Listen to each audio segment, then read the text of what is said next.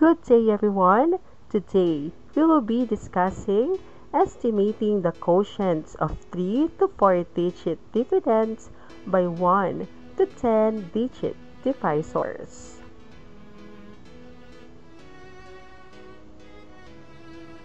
After this lesson, you are expected to estimate the quotients of 3 to 4-digit dividends by 1 to 2-digit divisors and solve for both the estimated quotients and actual quotients.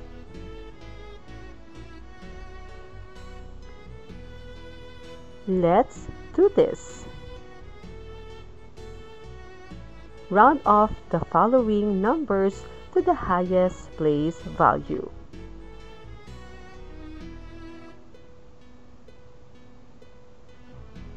Let's round off 434 to 400, 5,658 to 6,000, 8,374 to 8,000, 361 to 400, 7,454 to 7,000. Let's do this. Find the quotient. Use the cancellation method.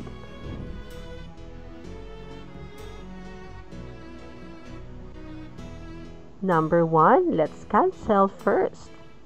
4,100 divided by 10 equals 410.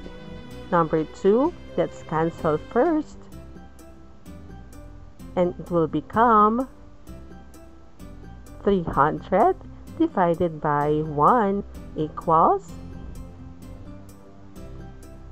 300. Let's cancel first. And it will become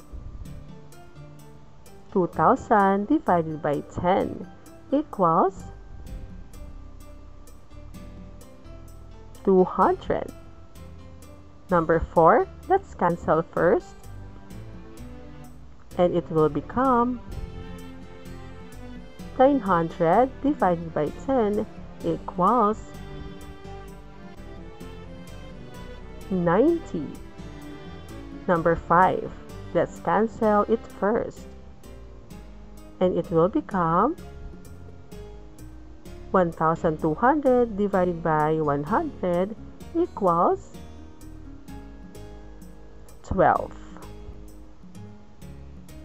Here is an example on how to estimate the quotient.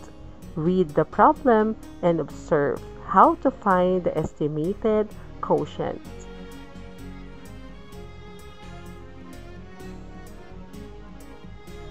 A farmer has 31,205 pineapples to packed equally in 48 boxes.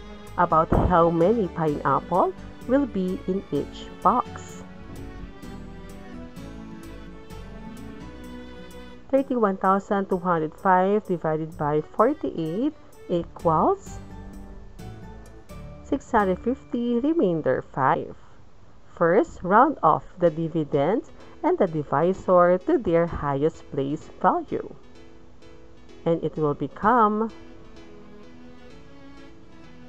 30,000 divided by 50 equals. Apply the rules of cancellation for dividing rounded numbers. And it will become 30,000 divided by 50. Let's cancel it first. Equals 600. Lastly, compare your estimated quotient to the actual quotient to make sure if the estimated quotient is reasonable.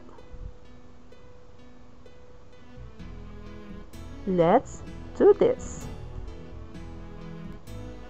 Find the estimated quotient.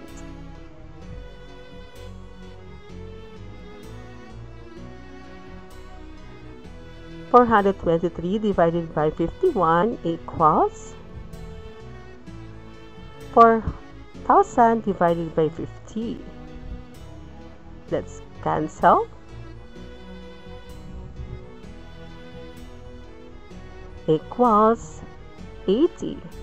5,658 divided by 29. Let's do the cancellation.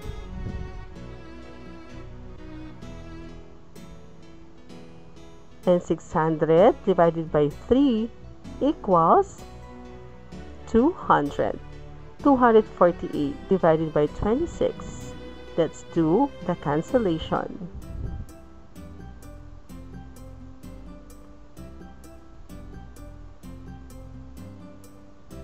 20 divided by 3 equals 6 remainder 2. 6,718 divided by 81 equals, let's do the cancellation.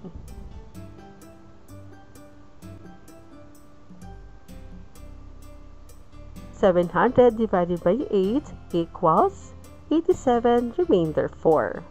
37,820 divided by 58 equals, let's do the cancellation. 4,000 divided by 6 equals 666 remainder 4. Let's do this. Choose the letter of the best estimate the quotient.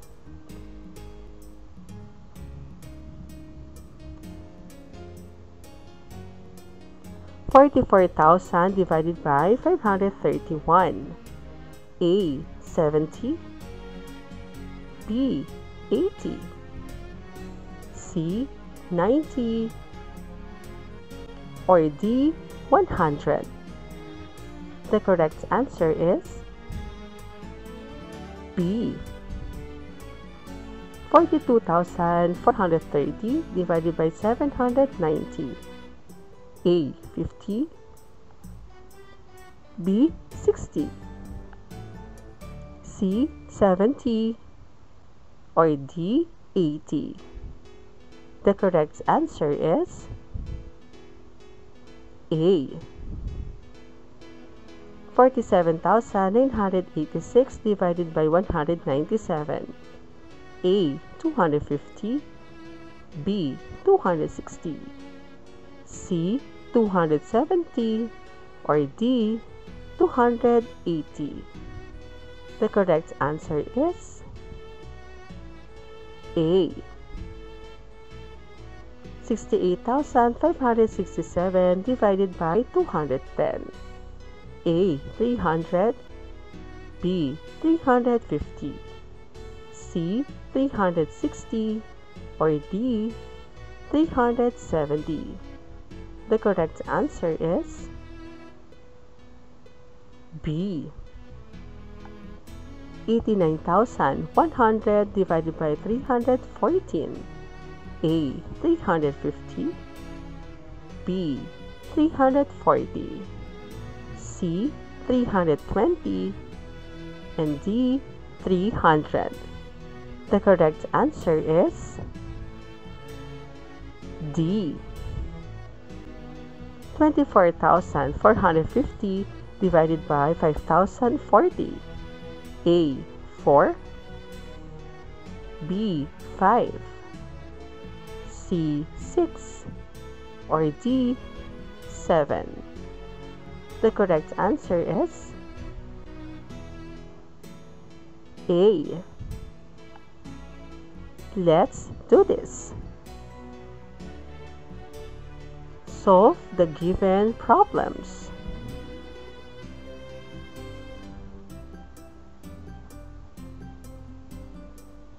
Estimate the quotient of 825 divided by 24.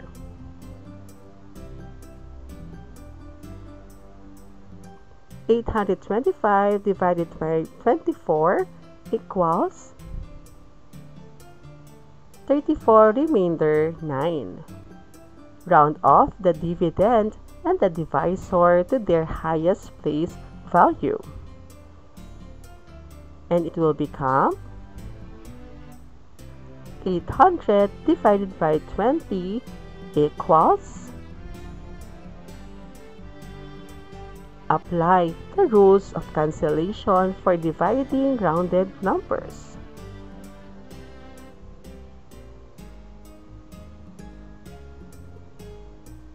Let's do the cancellation. And 80 divided by 2 equals 40.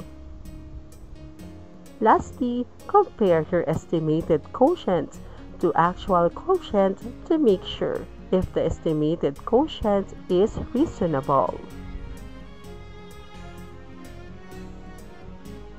A farmer has 3,105 pineapples to packed equally in 34 boxes. About how many pineapple will be in each box?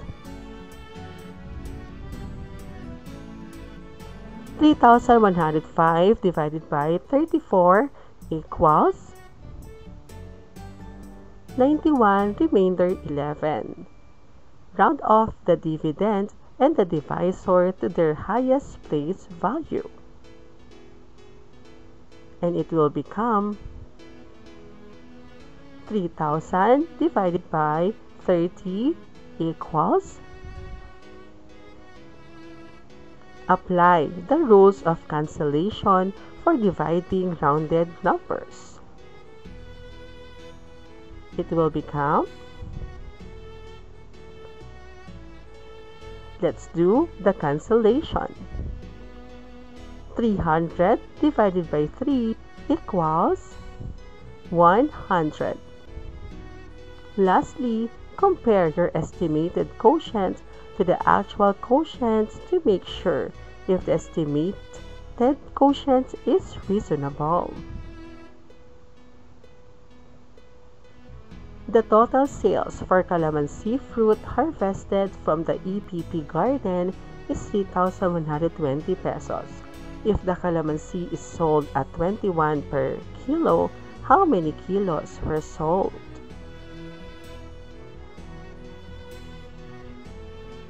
$3,120 divided by 21 equals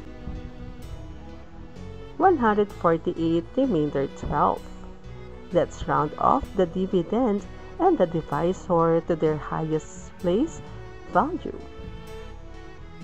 And it will become 3,000 divided by 20 equals. Next, apply the rules of cancellation for dividing rounded numbers.